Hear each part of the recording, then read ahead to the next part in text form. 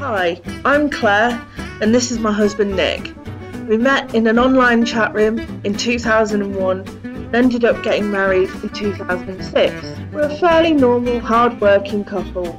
We love travelling and enjoying a drink or two. In early 2020, we decided we wanted a whole new life-changing challenge. So we said goodbye to our jobs. We sold our Wiltshire farmhouse. We packed up our things and made the move to France. In early 2001, I went back to the UK to finalise our house sale and pick up my Aga. I was on Facebook on an Escape to the Chateau fan club page when I saw this advert. I messaged Nick the advert, curiosity got the better of him, and he went and arranged a viewing. With the instructions from me, I trust your judgment. If you think I'll like it, put in an offer. The offer was accepted and we finally got the keys on the 10th of June 2021. Join us and our dogs, Merlo and Flora, as we renovate our Maison de Maitre. To start the week off, we're out and about this morning, aren't we? We are. We are in the van. We have been to the Tip. It was wonderful, wasn't it? A wonderful experience. We are now going to a Brico shop, and it's the first time this year we've been to this particular Brico shop, and it's the second time this year we've been to a Brico shop, so we've actually managed to do quite well avoiding them. But now it's time. We need more stuff. It's not stuff. Well, it is stuff. Stuff. That is just amazing. This mat is about to put another 35 kilos in. Wow. Oh, go on, one more. Go on. Oh. Fair play to lift all of that. Yeah. We're behind this man and he's in this really, really old Citroen van, and he has put that much concrete in the back of this car that the car is actually at this angle currently, and it is hilarious. How many have you got? 10, 350 kilos.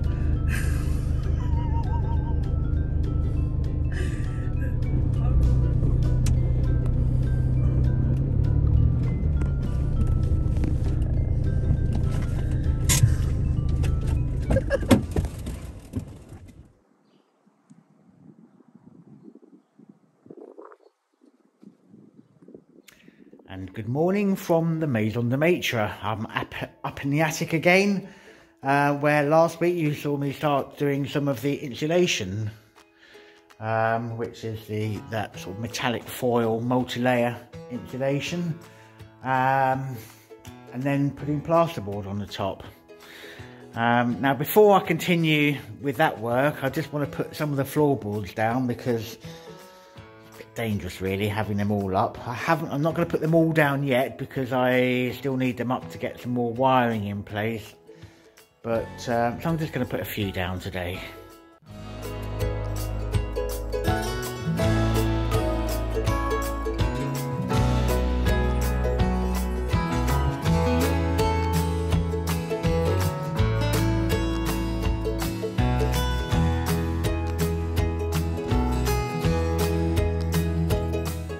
Well, that's a lot better. Some of them are in pretty poor condition, so they will need a bit of work or need replacing. But at least I'm not going to fall down those holes just yet. I'll put the rest of them, namely over there, I'll put the rest of them down once I've got the wiring in place. So the wiring that I need those up for is, there's a bedroom that Claire did some wallpaper stripping in, and then the 2 new bathrooms that I'm going to create, which is somewhere underneath that structure there. But now I'm going to crack on with the insulation. I want to share with you something. Last week I opened up a packet of insulation, okay, found the instructions, which turned out to be not really helpful. I've opened up another packet and they've got the same, not very helpful side, but actual instructions on the other side. So I've read them, I've watched some more videos, and I've seen some of your comments, so thank you to those people that have. And I've got a slightly amended strategy for fitting this insulation. So I'm going to fit the foil like I did before, but a Brico shop trip yesterday, I've come back with a load of these bits of wood, which I put on top of the foil and then the plasterboard, and now the effect of that is to create another, just a very small little air gap like that, which apparently increases the effectiveness of the insulation. I'll go into U numbers or R numbers and all of that kind of stuff if you want me to. You probably don't, so I won't. So anyway, you'll see how I do it slightly differently this week. So yeah, gonna crack on and do that.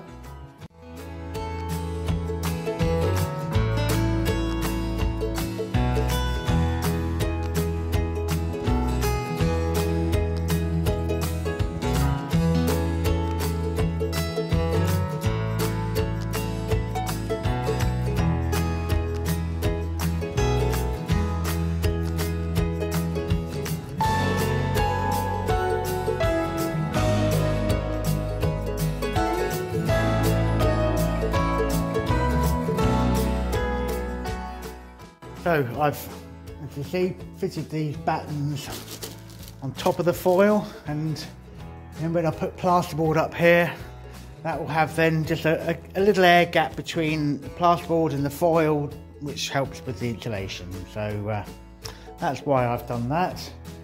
It doesn't really add on to the amount of work. It's still a colossal job.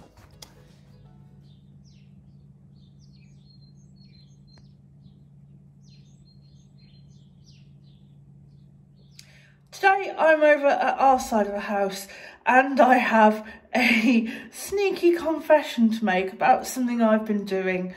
After all of the excitement with the wallpaper in the Maison de Maitre lately, there was a bit of an accident. This is not glamorous in any way, shape or form. It functions, bearing in mind that everything needs renovating. And if we wanted to go to the toilet in the Maison de Maitre, it would be quite a trek during the night. So here we have our wonderful bathroom with functioning shower and bath, with freshly painted ceiling from just before Christmas, because everything was a bit mouldy. And then just through the next door, in a separate room, is our toilet area. It's really small. Hi Flora, thanks for coming. So there's no door on this toilet. Instead, there is, however, this sliding door, which slides shut, and yeah, it's a degree of privacy. It's not great, but when there's only two of you here, it functions. The wallpaper is on the ceiling. Isn't that lovely? This has got nothing to do with the Maison de Maitre. This is just, I think, what I would say late 80s, early 90s wallpaper. And my little confession is, whenever I've been going to the toilet, I've been peeling paper, gradually peeling paper all the way around the room. Whenever I come in, I pee and peel. Yeah, it's nothing special. It's a toilet. It would be lovely if it was a nicer toilet, but where I've peeled the paper, I thought I'd give it a quick little makeover. I think we're going to live with this for a while longer, so it would be quite nice to have somewhere slightly more pleasant to do what you come in here to do. I've already started taking the paper off, but really anything has got to be some kind of improvement on this. Because when you...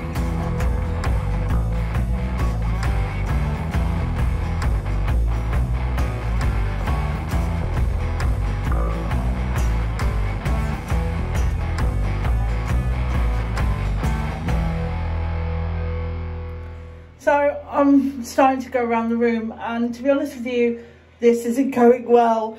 It's not really wallpaper, it's some kind of like rubbery vinyl backed hell paper that's been sent by Satan to challenge me.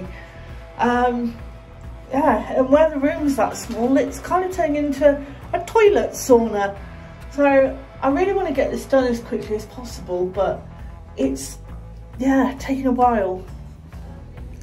I have though put some, I put some washing up liquid and some disinfectant in this, some Zaflora. I've got to say, it smells wonderful.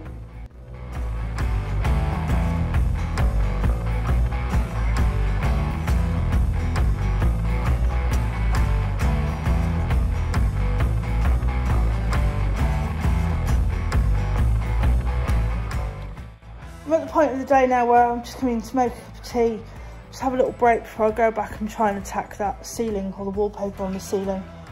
No!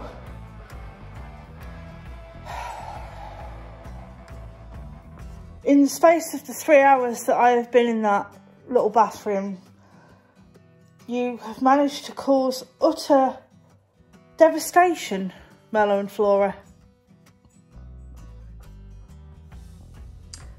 Today you have managed to eat a quarter of a block of butter between you, as well as a whole pack of cotton pads.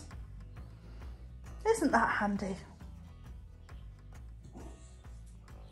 I know that you're the instigator. Wait until your father hears about this, Flora May.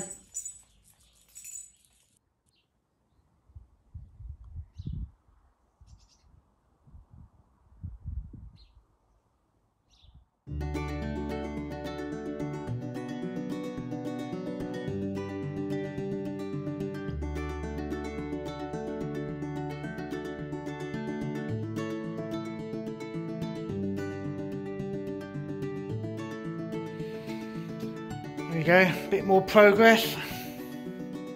Getting the hang of it now.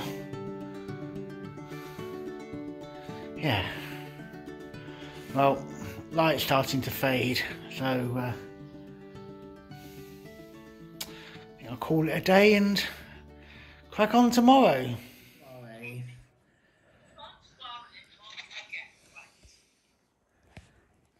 See? Right, we were thinking you've had enough time off now. About time you come and did some work.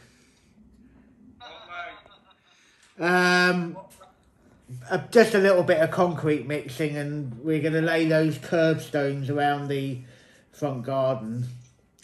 So Saturday's looking a good day. If you're free on Saturday, looking going to be double-digit temperature and all that. And then we can also have a talk about what to do around the pool. Would that be all right with you? Your experience has been called upon, given that you are a retired professional from the industry. Right. Can you get up here for about 10? Yeah, if that get away from the bed. Okay. Right. Right.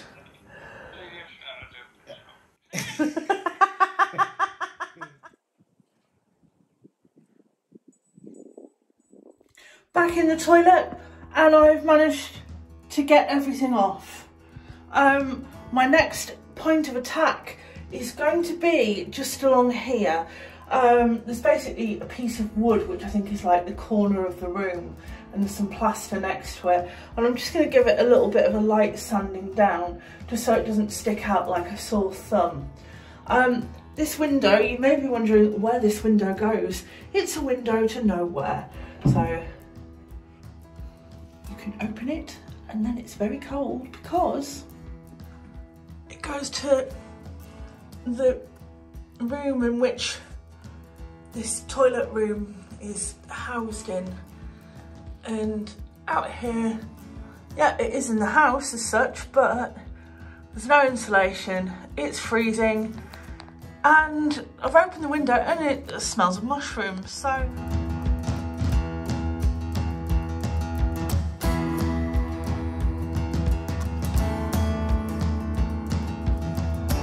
Look at the bar, look at that. I shall be using one of my favourite products. This is not a sponsored advert, however, I really like this. It is Astonish Mould and Mildew Blaster. It is a product from the UK, from my cleaning cupboard, and it really works. So, mould be gone.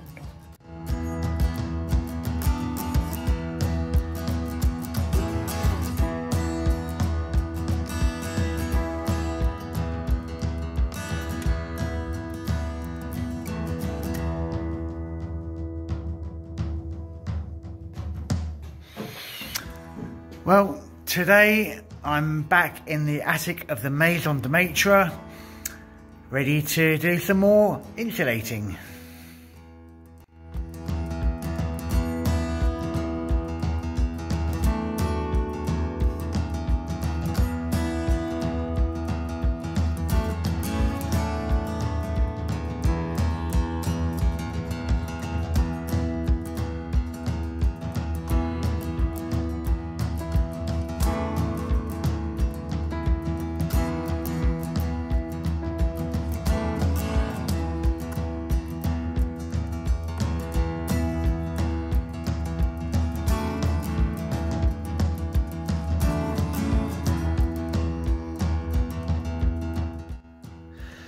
Right, well that's now another section I've done.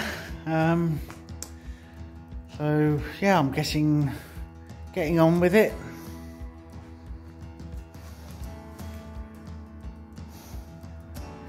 Long way off finishing. Long way off. One of the things to decorate this tiny toilet with is going to be some of the old illustration magazines. So I've just gone through some and I'm just about to cut some out.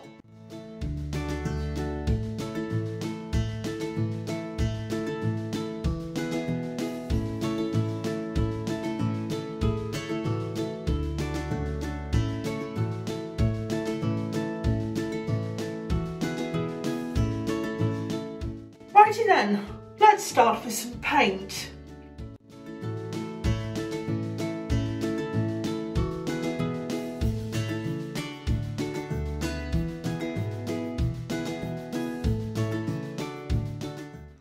So I've gone in really quickly with an accent colour called Coachella, and now I'm going in with the main colour, which is going to be Milltown. Now I would have liked a really dark bottle green for this room, but finding certain paint colours over here at semi-short notice isn't particularly fun. I'm trying to talk...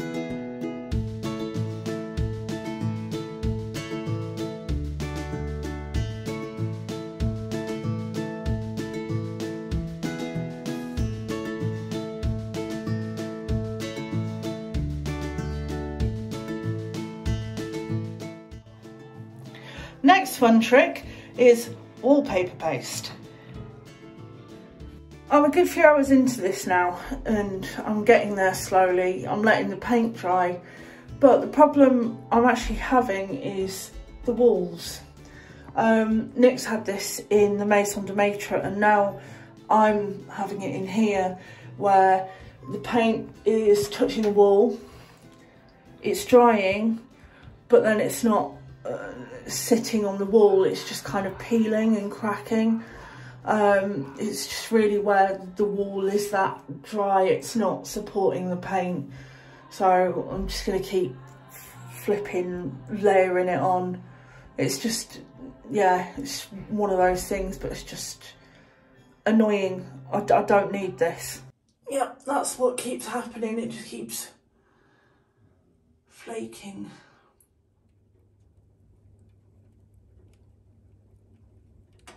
I am so gutted. I did have a little cry earlier because I had high hopes for this being like a fairly easy, nice, quick, clean room to do. But look, this is 2 coats of paint and it's just...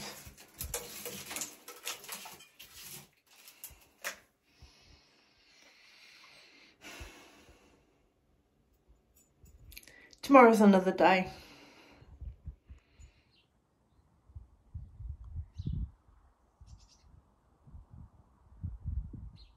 So, beautiful sunny day, a bit chilly, but there we go.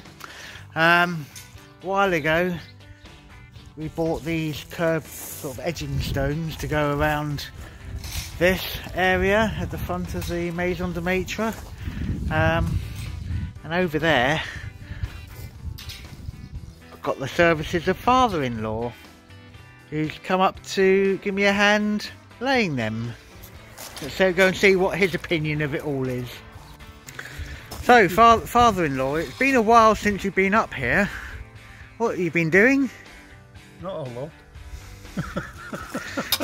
No. Ah. Hibernating. Hibernating, there you go, you heard it from the horse's mouth. Yeah. This isn't me making up vicious rumours about him. You were.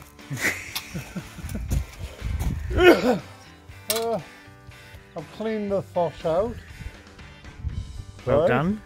That saved €800, that. Did it? Yeah. What did you do with the stuff? I was looking for you. I asked you to help me, but you didn't come. Oh, sorry, I didn't get that message. No. Cut some hedges back. Have you? Cut some grass, actually. Have you? Yeah. Very early for grass cutting, isn't it? Grass in France grows all the year round. Does it? It grows more in winter than it does in summer. Ah. No. Haven't done much drinking. Have you not? No. Ah. Are you short of whiskey? Yes. So are you giving me some? Well, you might if you do a fair day's work. Oh. What you done? We've been here It's 2 midday. hours It's now. midday. Look at it. Halfway through the working day. You told me to get here early. Yeah. I've got an hour's drive to Yeah. get here. Right. Right? And what have we done since we got here? Well, I'm waiting for you. You were not. You were rabbiting on.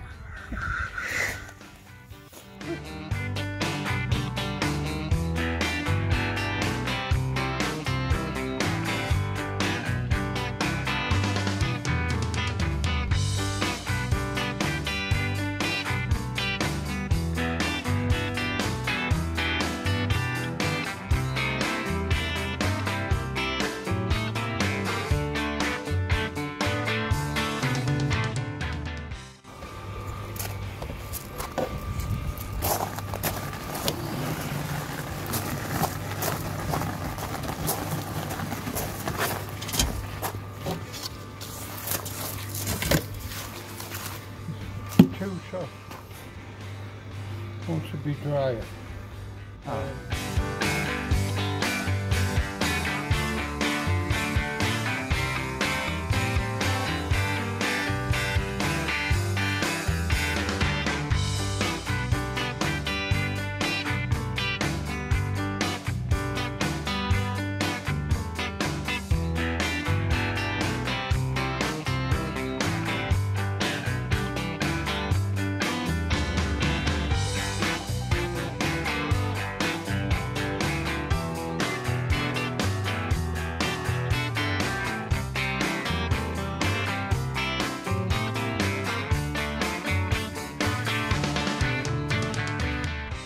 I don't think he's doing a bad job actually.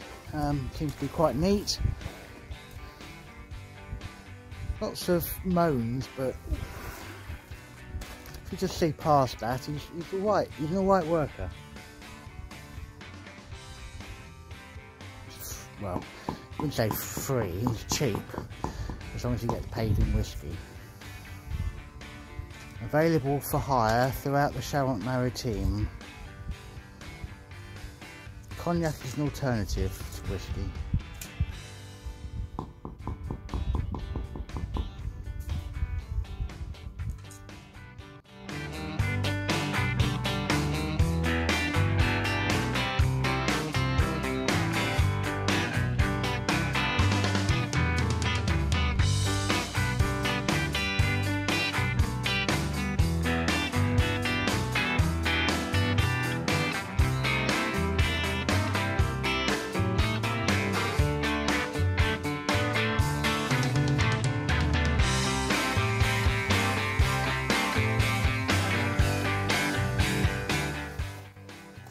Right, I'm going to tell you something to those people who are thinking of buying a chateau.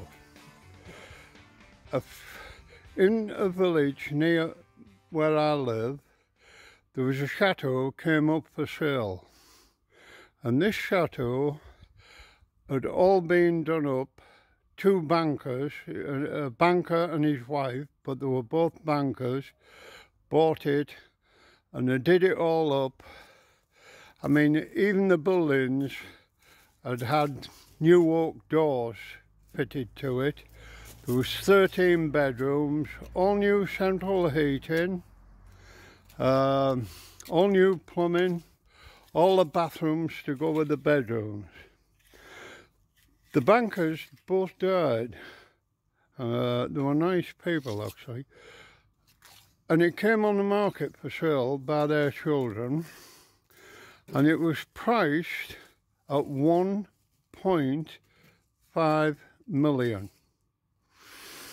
A friend of mine, a French farmer, and his wife looked at it, and his wife was going to say they'll turn it into an old folks home, basically. He put in an offer of 650,000 because he knew he would have 10% to add on to that for other costs, taxes and that, but also he was going to have to put a lift system in. The people refused it. It was still on the market. A year later, it sold. It sold for, they came back to our friends and said, would you like to buy it? Right, and in the meantime, they'd got other things. So it sold to some other people for 400,000 euros. All I'm saying to you people, if you're looking, even these ones that are 1.34 million, they're hard to sell, right? So you can maybe pick up a real bargain. You're better off looking at cheaper property, not chateaus. I've lived here for 21 years now, and I've seen a lot of disappointed people. You people who are going to do this, be careful and don't be frightened of pricing things. There you go. You've been told. Well, I've mixed up some concrete today. Father-in-law has done the hard work, and look at it.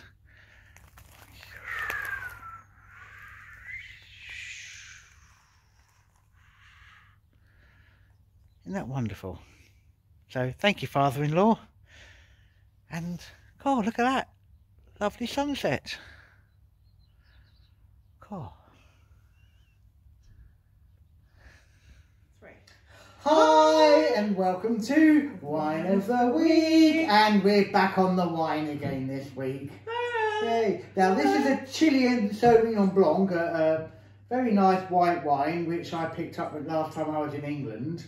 One of our viewers said, who's from Chile, said, why don't you do a Chilean wine? Now, I have drunk Chilean wine before. It's called Mudhouse. Yes. And we'll see or not whether you're in the doghouse.